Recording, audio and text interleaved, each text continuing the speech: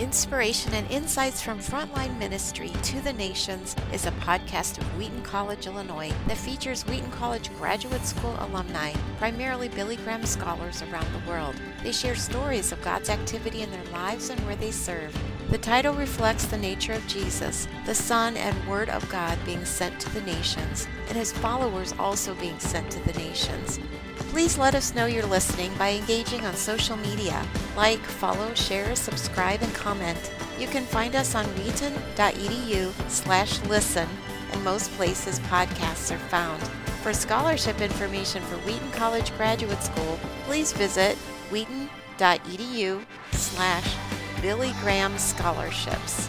Hello, my name is April McLaughlin. I'm the Billy Graham Scholarship Program Coordinator here at Wheaton College Graduate School in Wheaton, Illinois. Thank you for listening. This interview was held in person with Dr. Pastor Tyran Laws. He earned his M.A. in Biblical Exegesis from Wheaton with the help of the Billy Graham Urban Ethnic Ministry Award, graduating in 2010. He has about 15 years of pastoral experience in the Auburn, Gresham, and West Pullman areas of Chicago. He's also a writer, editor, instructor, father, and husband. He earned his Ph.D. in Biblical Studies at Wheaton last year. This is the second half of our interview. To hear more about the Peace Project in the Wild 100s of Chicago, please listen to the podcast before this one. You're really on the front lines, Tyran, in your ministry, and you've also done this so much education, you know the Bible, you know your theology. So when you put all that together, I'm sure there's some areas where there's a tension, and there's some areas where your experience absolutely confirms what you see in the Bible. Absolutely. So do you have thoughts on both of those? Yeah, it's such a great question. As I'm researching and studying and things of that matter, I always have certain questions that my context, that my social location raises. The tools that I gleaned in academy helps me to answer. And so in that way, they're kind of an integral part of one another. So let me just ask you, your ministry maybe had some questions that popped up to you, like you were wrestling with some theological questions from your ministry, and then that would go into, well, I got to study that, I got to understand from the biblical languages what the answer to my question is. Is that what So let me back up. Now I'm speaking as an African-American Christian pastor, scholar pastor. There's a level of distilling that I think that a lot of African-American students have to do in private white Christian institutions anyway. There's just cultural differences. When we're coming to information and trying to discern what's relevant, Hebrew Israelitism. I've written a book on this, the round table, marginal conversations. I can remember the title, Marginal Conversations with Black. Oh my goodness, I don't know my don't know my name of my book.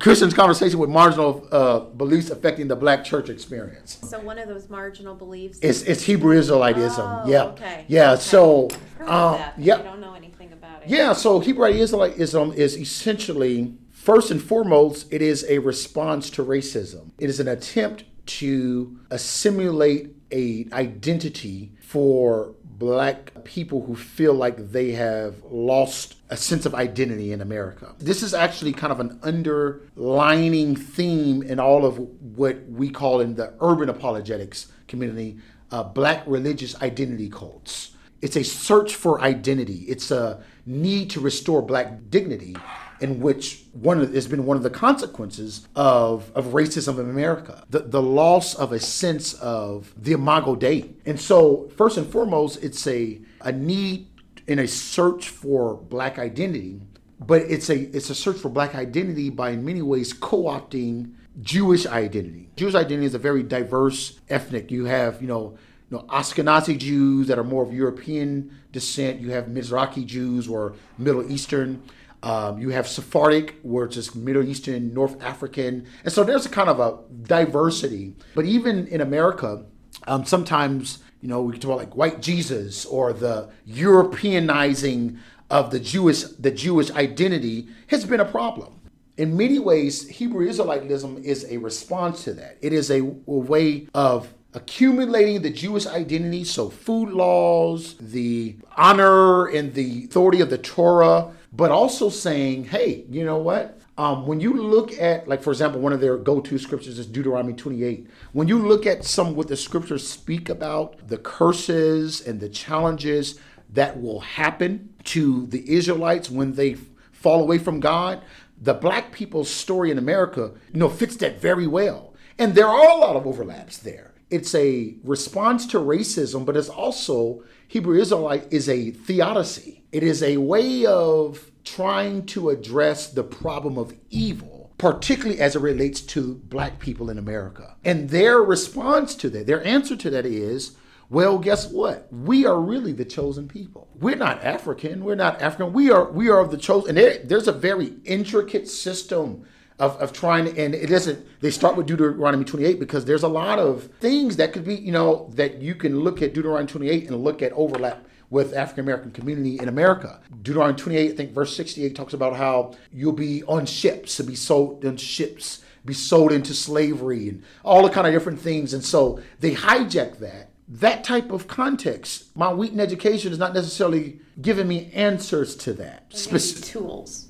But they are giving me tools, and that's the thing. So you can think. That's right. So I have to do my own work. I have to discern and distill from what I get in classes. If we're talking about Augustine, I have to do my own work still. And so I have to, in many ways, study kind of twice over. Even while I was here doing my PhD, I was also reading books. I made it my business to read books particularly geared to the African-American context, stuff about institutional racism, stuff about Esau Macaulay's book and how, those type of things. A lot of African-American students have to do that. Like we're not just studying this, but if we're going to stay relevant to our communities, we actually have to do the extra legwork. But the tools can be translated to any context. And that's the importance of the Billy Graham Scholarship. That's the importance of the urban ministry or the international scholarships that Billy Graham is, that we are hopefully creating scholars, and which is what one of the things with the Billy Graham Scholarship is that they return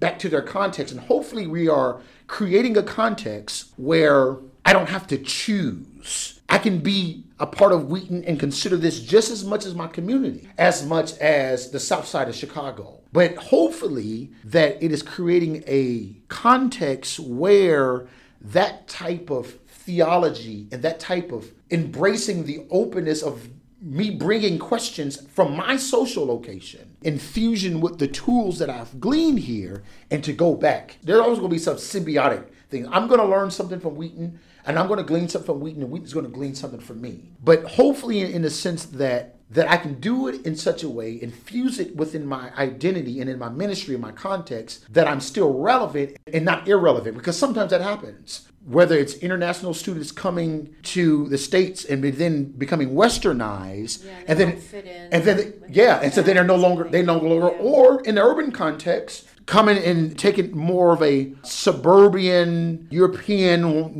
Western American kind of whatever, white evangelical. There's a white evangelical context. White evangelical context is a black evangelical context. We share the same suppositions about Scripture. We share the same suppositions about a lot of stuff, but hopefully the symbiotic nature of my encounter can be as such that I'm more equipped for my context and not less equipped. Mm-hmm. One of the phrases I saw in your bio is this urban theology. Yeah. So that sounds like what you're sort of getting into and sort of explaining to us. Yeah. Because that was one of my questions. How do you define urban theology? Yeah. Is it the perspective? Is it the perspective that you look at your study of God? I think so. But that perspective arises out of a social location. So if I can explain it this way, all of us have biases. All of us have a social context that informs our worldview. What questions are relevant, all of these different things. And so I would say urban theology is theology from the urban context. Theology from the urban context is shaped by questions that arise out of that context. Ultimately, as an evangelical Christian, the Bible is our ultimate authority. It is the supreme authority. And so we have to go to the Bible for our answers, but we might, depending on our social location, come with different questions. Mm-hmm. Sometimes, in my private white Christian institution, and I love Wheaton, but you're not always asking the questions that I'm asking. And so I learned then to say, okay, how can I take these tools? Mm-hmm. and apply it in that context. In a nutshell, it is to take the challenges and the questions of the urban context as the impetus for doing theology. That's urban theology. It's not unique to African American theology, but it obviously, there's white Christians and other Korean Christians in the urban context. So they also would be doing urban theology. And so maybe urban theology is kind of the broader umbrella. And so under that, you could have, what does it look like to be a predominantly white church and do urban theology? What does it look like to be a white Christian and align yourself with a black church and do urban theology? So there's all kind of little subcategories under there. Just to kind of give you another example, our neighborhood, first of all, our neighborhood is about, it's been a few years since I checked, but last time I checked, maybe 5-6 years ago, 87% transient living residents. 87%. 87%. Yeah. So that means, when you're talking about trying to build stability. And how short term is transient? So every 2 years, our neighborhood changes. Every 2 years. That's a difficult thing when you're talking about discipleship, when you're talking about evangelism, when you're even talking about social stability. We don't have many homeowners. And so whether it is migrant workers or Section 8 poverty-stricken folks, or my neighborhood has one of the highest heroin addiction rates, although with suburbs are starting to experience some of this too. So I have to double check the numbers. But you have all of these things that contribute to people not being able to be grounded. Discipleship looks different in that context. Evangelism looks different. Trying to build a children's ministry. Oh my goodness, the challenges that comes with this. The strain that it has on churches and on pastors. That's a different context. And so trying to figure out how to be relevant. So one of the things then in practice, urban theology has to be a comprehensive. I'm in the schools. We've adopted a school. I show up and we're praying in the halls in the schools. I'm now looking to try to see if I can get a substitute license so that I can, because the need is there. We have to talk about issues of racism in a context where it requires a comprehensive kingdom outlook. We're doing home buyer workshops. I'm also now, just to give you another example, so I'm doing Bible study where we're going through the book, The Color of the Law, which kind of talks about systemic issues of how African Americans have been in many ways robbed and defrauded in the real estate area. This is New York best time seller. So we're looking at that. It's really an integrative. I have essentially the Bible in one hand and the color law in another, and we are doing integrative. That's what urban theology looks like. I have to give voice to these needs. And what I tell my church, first let's make it clear, positivity is not always equal to Christianity, right? We know that. Sometimes in our culture, in our postmodern milieu, people want to conflate them. They're not the same. But at the same time, I tell my church, if there's anything that's positive for our neighborhood, the church ought to be at the center of it. In a context where people are so becoming increasingly anti-church, anti-Christian, we are experiencing this big exodus of millennials and young adults from the black church going into these black religious identity cults. We need to be able to give answers to these things. We need to be able to say, what is the church's response to racism? Does the church have anything to say about migrant issues? And these are not just social issues. These are kingdom issues that are affecting not just non-Christians, but black Christians who live in these neighborhoods, Latino Christians that live in these neighborhoods. When your social context doesn't have these issues, it's easy then to dismiss these things as social issues. But in my context, it's kingdom issues. This is one of the challenges with America still being a very largely segregated society, right?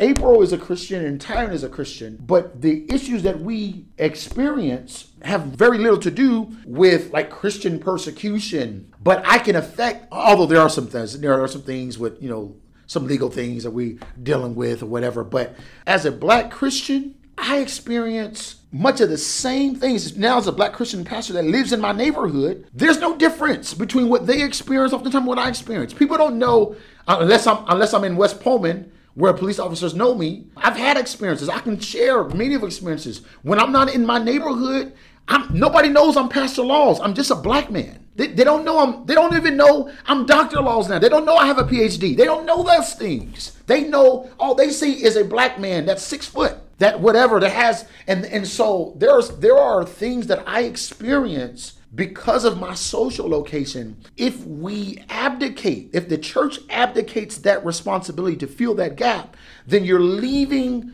opportunity for these cults and for these other, in some cases, politicians that don't always have the best interests. Like, the church has to be the center of it. And that's at the foundation of urban theology. It's a comprehensive theology that looks at the various needs in the various sectors of people and says, what does it look like for Christ to be infused in this context?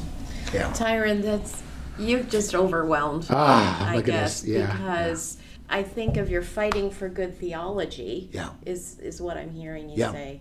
And you're fighting for good education. Yeah. You're fighting against violence. Yep. You're doing everything, like you said, comprehensive. Yep. That's more than anyone can do. Yeah. Right? Yeah. So how do you raise up leaders in this context? And do you have enough leaders? And this is a good question. Because you can't, there's no way just the pastor can do that and care for your own flock. And what do you...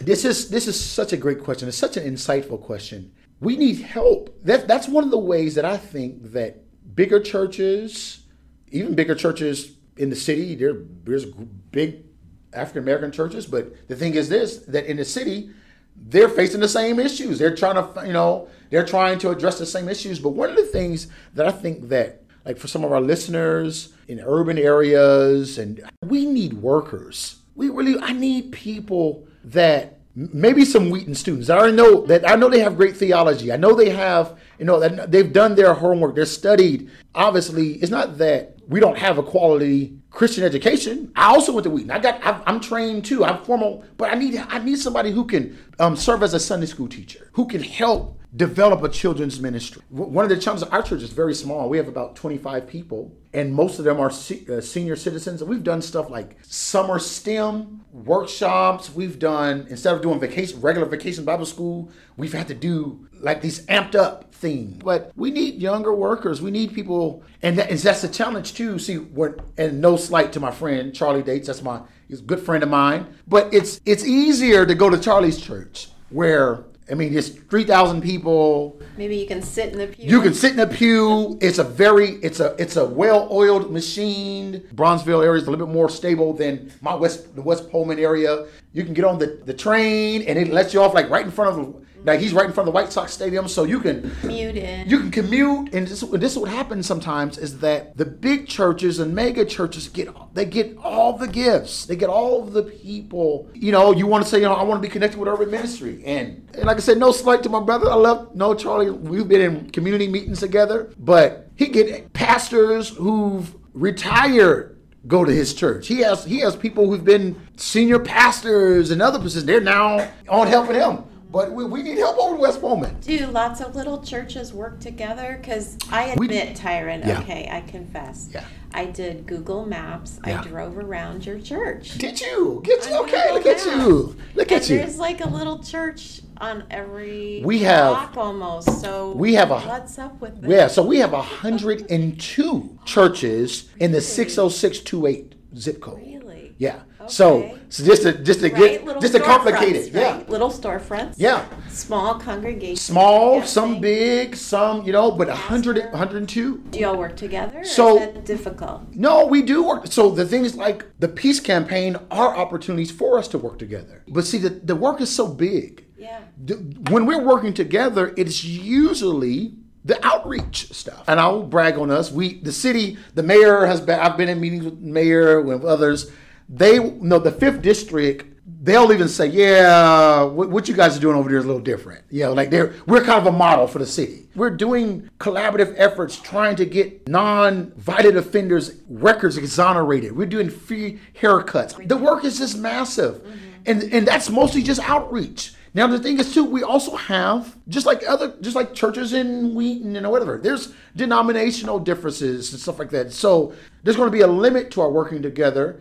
And we figured out that the sweet spot is, of course, just outreach. We can all come together for outreach in evangelism. But when it comes to specific and unique needs of our church, we need it's hard enough help. just to maintain your church functioning. But like with the schools, do you know that every school is covered by a church? Like adopted? No. You said you adopted. We adopted a school. A school. I wonder if other churches are doing the same things. Yeah. So every school could get adopted. So we just found out some churches in our network has adopted. There's 3 other schools in our district that has been adopted. I know Charlie has adopted a school, and I mean, there's so much red tape with the schools now. Now they're just kind of like, whatever, y'all just come in and do whatever, kind of thing. So we're actually also praying about trying to get some Bible clubs started. I did some of this work when I was in Birmingham. The Lord is answering our prayer with revival, and he's given us access into a lot of venues. But again, so much of that work is outreach centered. If our school systems are failing, that means that our children having issues reading, the academics are like, even before we can get to Bible study, there's some of these issues that have to be addressed. And then, of course, in my particular neighborhood, my first year at the church, we had maybe 80 kids in our vacation Bible school. Wow. Yeah. I baptized that first year about 60 people, adults and kids. But if my neighborhood changes every 2 years, the chances that those people that I've preached to have joined my church, that they will be there, is slim. Move to another part of the city, join a different church, or don't join a different church. It's a difficult. And discipleship just doesn't happen like microwaving discipleship. Exactly. So you probably pour into people, and then they leave, pour into people, and then they leave. Maybe they're going off and blessing other churches somewhere. We've had those scenarios where we've had young adults. We've had young adults start businesses. When I talk about comprehensive, we're really thinking about your upward social mobility. And if you're in a context where you're already experiencing the benefits of that, you may not necessarily see the need of it, but that's ministry too. We had a ministry for single moms, and we had a influx. I think it's maybe 2015 to 17, right before I started the program. We just had kind of this influx of single moms joining our church. They were struggling economically, so we created a ministry, our moms ministry. It was an acronym for making our moms spiritually and socially stronger. My wife is a pharmacist. An underrepresented or underutilized profession is the pharmacy tech. She's the pharmacist, but the pharmacy tech, all you do is pay a license, pay some money, and you can get a career where you're getting benefits. You can get paid $25, $30, in some cases $30 an hour. So that's what we started doing. So we started training them, but we had at least 2 to finish it. One is actually in the program, and one did something else. We did that. We're going to train you, help you pass the test, try to get you placed somewhere. So we're doing what Chicago State, a university, is doing. We need help, though. We need people who are gifted. And so sometimes bringing a vision. Long-term would be great, right? Absolutely. A long-term investment. Absolutely. So if someone wanted to contact you, Tyran, how would they? Sure. So I'm on Facebook, Tyran Laws. I'm on Twitter. You can email me, tyran.laws@gmail. Spell Tyran. Yeah, Tyran. Laws sounds spelled just the way it's That's right. Text me, 630-881-8024.